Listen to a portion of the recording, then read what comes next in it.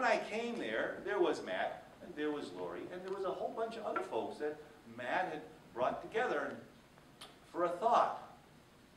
And his thought was that, you know, this was taking place at a site that was just a few hundred feet from our drinking water supply, which I discovered that morning serves the water that I give to my children, and 80,000 other folks do the same in the communities of Salem and Beverly. And they told me something I didn't know, that the place that we were standing on was a fly ash disposal site that had been collecting fly ash for that had been used by the power plant to bury fly ash, and that every day the little brook was bringing little bits of fly ash into that drinking water supply. And I have to tell you, I stopped feeling cold. I started to feel a little warm. Then I started to feel a little hot. Then my brain got on fire. I said, this is wrong. We got to do something. And there were other people there said, you're right, this is wrong. And because of Matt and the Toxic Action Center, we got together. We formed a little group, the Wenham Lake Watershed Association. We had a thought. We're going to go we're going to go collect some information here. And there came that moment, another cold morning. We went out on an ice floe.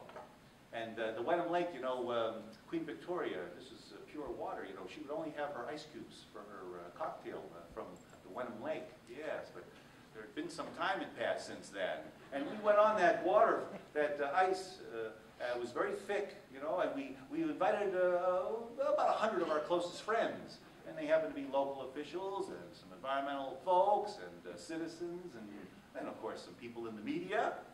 And on that ice, we got out an ice core, you know, for ice fishing. And we drove a hole through that ice. And then we took a plastic tube, polycarbonate tube. You could see through it, you see? And then we pounded that tube down into the layers below the water. And then we pulled the tube up. And in that tube was 3 feet of really ugly looking fly ash. It was the lining of the bowl in which our drinking water was.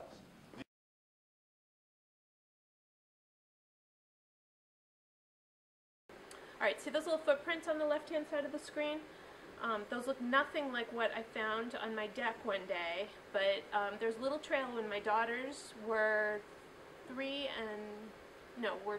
and 5. They were outside on the deck, playing on the deck on a hot, hot summer day. They came running into the kitchen.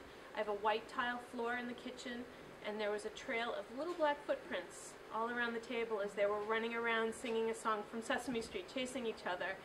And I saw that little trail of footprints and I thought, what, were they playing in the mud? What's going on? And I looked outside and they couldn't go downstairs. I had the stairs blocked off, but the deck was covered with black soot. And I called up the power plant. There's a long story attached to this. I called up the power plant. They sent an insurance adjuster to my house. They took samples.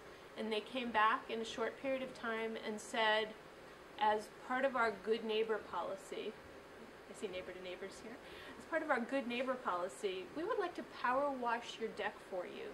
But before we do that, and we're not going to charge you for that, but before we do that, we want you to sign a form that says you will never sue us now or in the future for any liability. I stood there with that piece of paper in my hand and I said, hey, wait a minute. Girls, I'm talking to my kids, they didn't know what the heck I was talking about. I said, I think they missed my point. This was not about my deck. This was not about my furniture. This was about what we're breathing and what was on your little feet when you were tracking it into the kitchen and what it's doing to our health. So that moment was an epiphany for me.